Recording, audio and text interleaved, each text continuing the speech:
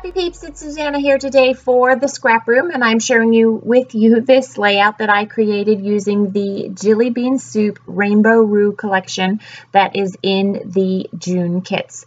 This is a single photo layout. It has a hidden tag for journaling, although I do journal directly on the layout. There is some fussy cutting involved, and yeah, so I did not go with the solid cardstock that is included in the kit. So with the kit, you will get 2 sheets of Cascade cardstock. That is kind of that tealy color that I've used in the clouds that's at the top there. It coordinates with that.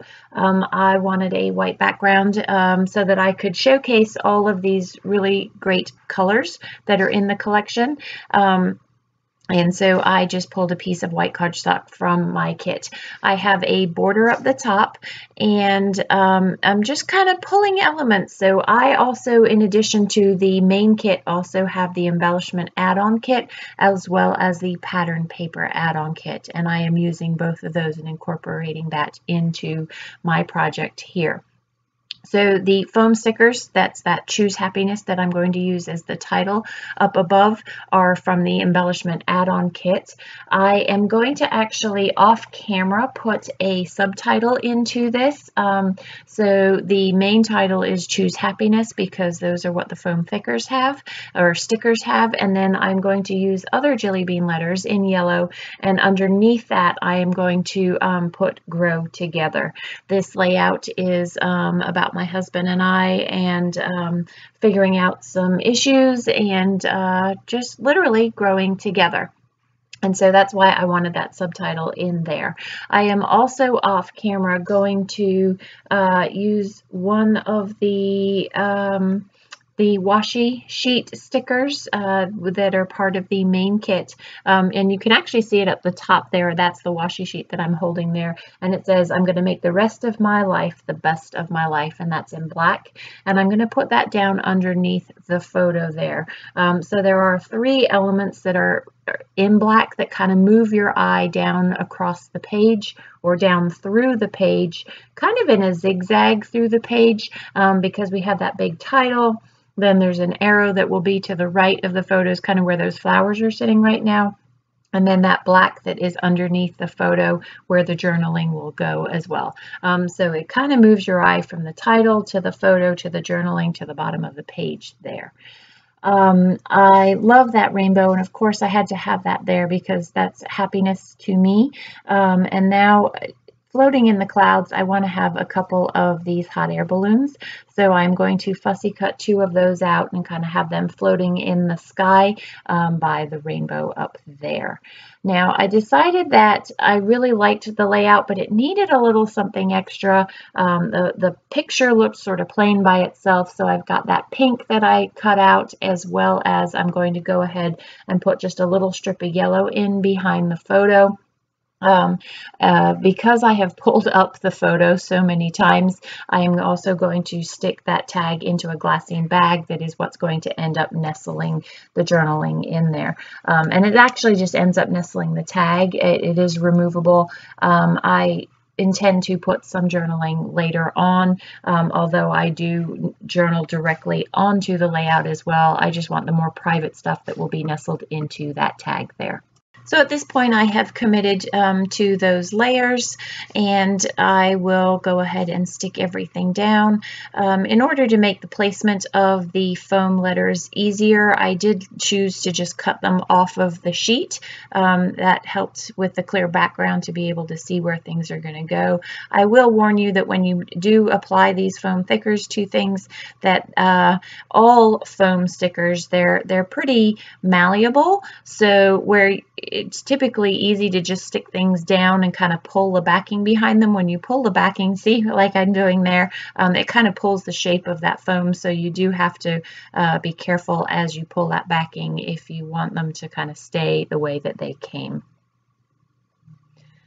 So you can see how that happiness ends up being slightly curved there. I am going to go in and lift it and straighten that back out. Now I toyed with the idea of popping one of these hot air balloons to lift it off the page to be similar to the same dimension as the foam sticker in order to give it some depth, but it didn't really need it. It's a choice, really, so I decide not to do that. So this is how you create a hidden spot for the tags. I have some double-sided tape, and I'm literally going to put it down all 3 sides of that tag, and that is what's going to nestle that in there, although you will see later on that kind of becomes a moot point because I end up putting a glassine bag in there behind it. And that is largely because I have just pulled up the, the photo so many times that things aren't sticking the way that I wanted them to. So you can see I struggle here with getting this particular piece off, and I should have just used my tweezers in the first place because I know that this is difficult to remove, but yeah. You know, sometimes you think you know what you're doing and you just go for the easy thing, even though you know that the easiest thing to do would be to reach for that extra tool.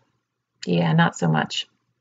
So I love the way that the colors in this collection really pop the colors in the photo. You've got the green in the background of the golf course. You've got that setting sun across the water is the yellow. And then that pink is sort of peachy color is that pink that will go around the photo. And you really, the photo pops so much more when I do end up putting these photo layers in, which is coming up, and you'll see how that really does pop the photo. So the photo stands out there, but it definitely needed a little something else. So I'm glad I went ahead and lifted things and went ahead and put those photo layers in.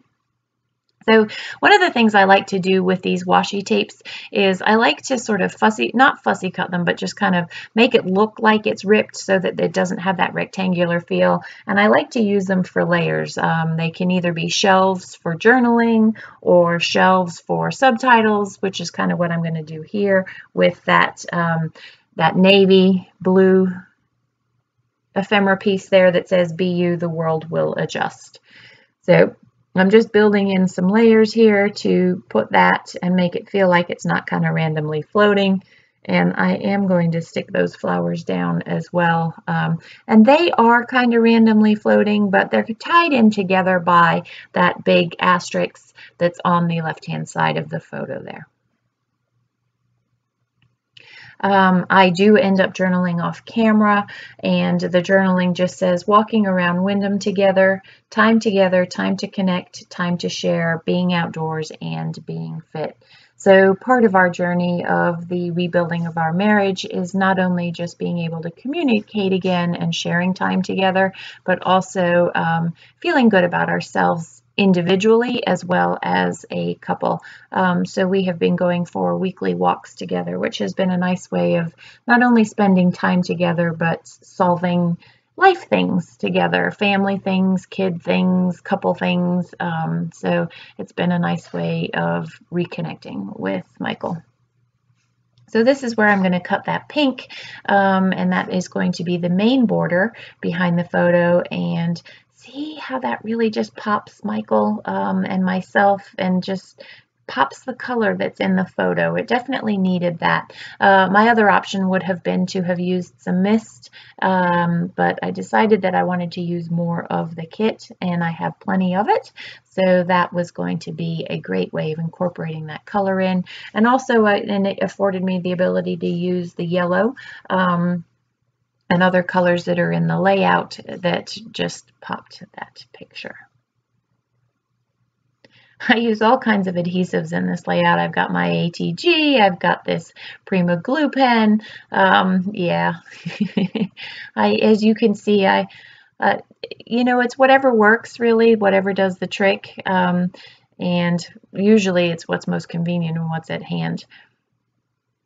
So there's that glassine bag. Because I have all those different layers, the tape that I had put in earlier was not going to work for the pocket. So that, my friends, is my layout created with the June kit. If you are a new subscriber and you leave my name in the comment box, Rochelle will be sure to send you a little extra something. These really are great kits in that you get 4 different samples of 4 different manufacturers a month, which is absolutely fantastic way of getting a nice variety of things in there. Enjoy the rest of the close-ups. Thanks for stopping in today. I hope you're doing well. Take care.